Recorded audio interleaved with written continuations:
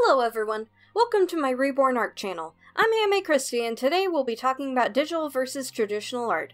I asked you all on Twitter a while ago if you wanted to see my channel back under the conditions that it would become an art channel, and a good majority of you said yes. Others wanted me to stay dead, but oh well.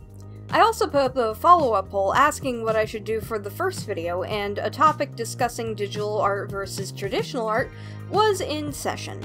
So, without further ado, let's get started. Digital and traditional art have been a part of me for a long time now, but it's safe to say the majority of my work has been digital. I recently dabbled back into traditional art because of Inktober, and some of you have expressed your concern for my Copic obsession, but fret not, dear viewers, I'm dialing it back. No, I'm broke, I'm not gonna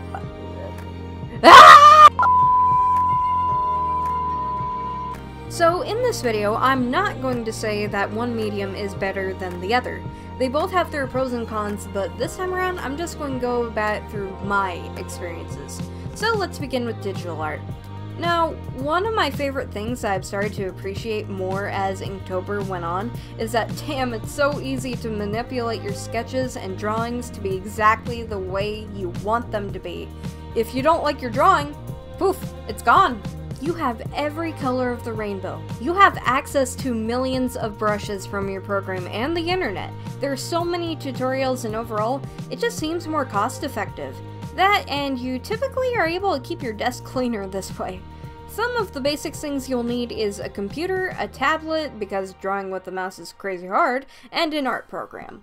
If you're on the cheaper side, say $50 to $100, then just buy yourself a tablet without a screen.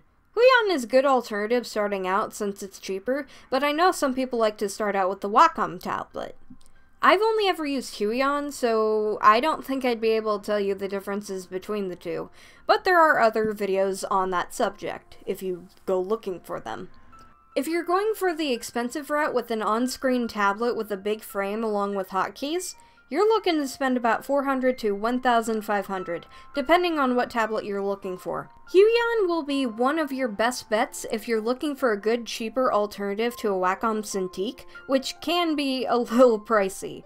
But if you're looking for something that isn't Huion or you don't like Huion's products, then I suggest looking around on Amazon or even watching other people's reviews on YouTube to see what they think about these other tablets that maybe you've been looking at.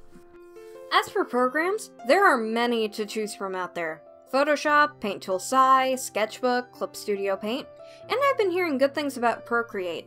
If you're looking for specific functions on a program, then do your research to determine which is the right brand for you.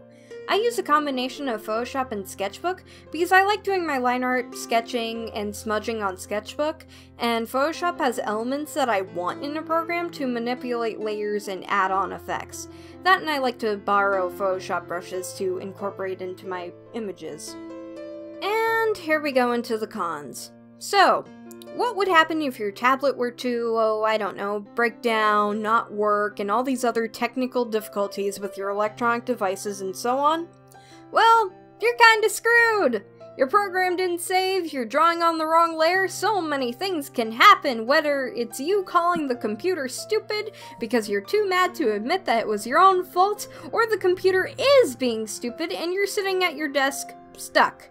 These things can happen, and if your tablet is broke and you somehow didn't feel like paying for the warranty, or just expired, you're looking to pay another insert how much you paid for this tablet here, and all that money you earned during art commissions has gone down the drain. Not to mention, staring at your screen so long trying to get that perfect line can be exhausting and hurt your eyes after a while. And one thing I don't like about digital art sometimes is when you have to set it up. I have to plug in 2 ports into my computer, put on an art glove, turn on the tablet, turn on the program, and then lose all forms of motivation because dang it, this took longer than it needed to. Well, that's my experience with that. Let's move on to traditional. In contrast to my previous statement, all you need to do is get your sketchbook out, get your art supplies, whatever you use to make whatever you do, and well, you're ready to go. In the video shown, I'm using my sketchbook so far to do some Inktober for 2018. If you want to see all the drawings I did, and it's been completed for a while now, Just go look at my Twitter and scroll through the media and you'll eventually find Inktober stuff. Well, my shameless self-promotion stuff is in the description below, so be sure to check that out. So, how do you go about this? Well, here's the thing. Art can be made with so many mediums. Pencils, colored pencils, inks, pastels, markers, watercolors, acrylics, oils, gouache. It goes on. Some people pay hundreds for the small set of paints, and some people go to their local grocery store and go to the school supply section and grab whatever Crayola set they want. And you know what? That's fine. In the end, art is whatever you make of it. Ah, heck. Okay, kids, you're gonna learn something very, very strange today. People used to paint with eggs. Birth of Venus? Tempera painting, aka painting with pigments and egg. And if you ask me, there's nothing like the texture you can feel on a painting. The rough edges and ridges on a canvas after painting after it's been dried is one of the best feelings you can ever feel. It's just nice. But then again, maybe you're not a weirdo like me and don't feel that need, but you get the point I'm trying to say. It's a great feeling to touch what's there, compared to a digital painting, which is just a computer screen. But depending on what you buy, it can get expensive. I prefer using Copic markers over any other marker out there, but there are 358 colors. I own about 150 markers by the time this video comes out, and through deals and auctions on eBay, that bunch of markers cost me less than $775. Keep in mind, Copic markers cost about $5.24 for each marker on their website. And don't think you're getting a good deal by paying for those 3-packs or Copic cases, because you're going to be paying for $5.24 a marker. Unless you get the Chow, but there's less colors, so I like getting the sketch markers. Luckily, Copic markers also offer various inks, so you don't have to keep buying the same color marker over and over again after it dies out. Here is a chart I found that tells you how much a batch of various ink you can get if you're interested in getting any of these markers. The point is that supplies is expensive. Ran out of watercolors, or you don't have the right color, or don't have the right colors to mix into another color? Well, you gotta go out to buy more. It's so expensive to make art, and speaking of making art, sometimes you have to live with your eyesore of a mistake. With digital, most of the time when you make a mistake, you can hit the magical buttons of Control and Z, or whatever button you have programmed into your hotkeys that suddenly makes it like it was never there. Traditional seems to be about trial and error, and there are ways to improve your skills, but when you make a wrong curve in your brushstroke and have to look at yourself and frustrate yourself because damn it, I could have prevented that!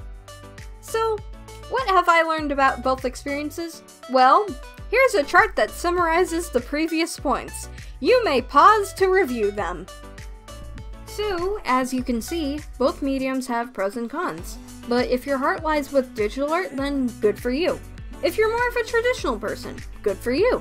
Most people have their reasons why they prefer one medium over the other. But is there a way to combine both of them?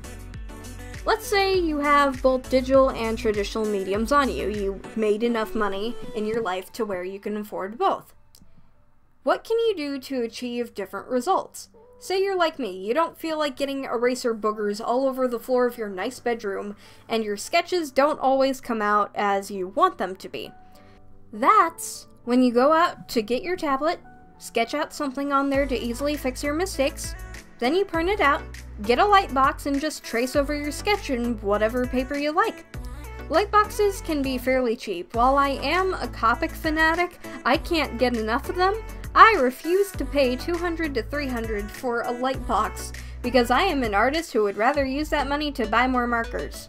Anyways, you just ink or double sketch from there depending on how you're feeling, and here you go. Ran out of inks or they don't look as good and smooth as your digital drawings? Print that sucker out and begin coloring from there. Maybe keep in mind that regular copy paper isn't that great if you use Copics. So be sure to draw on a smooth surface that you don't mind ruining, such as cardboard. Did you draw a sketch in class today because you were bored and decided, hey, this would make for a great art print? Or even, this picture doesn't look as sharp as I want it, so I shouldn't post it on social media until I tweak a few things. Then you can either run your drawing through a scanner or take a picture of it. Open it up on your program and work from there. The list can go on for miles. Anyways, I hope you guys enjoyed this video. Leave a like, and if you want to stick around, then be sure to subscribe. All my other media will be in the link in the description below. Thank you for watching, and I hope you have a lovely day. Bye!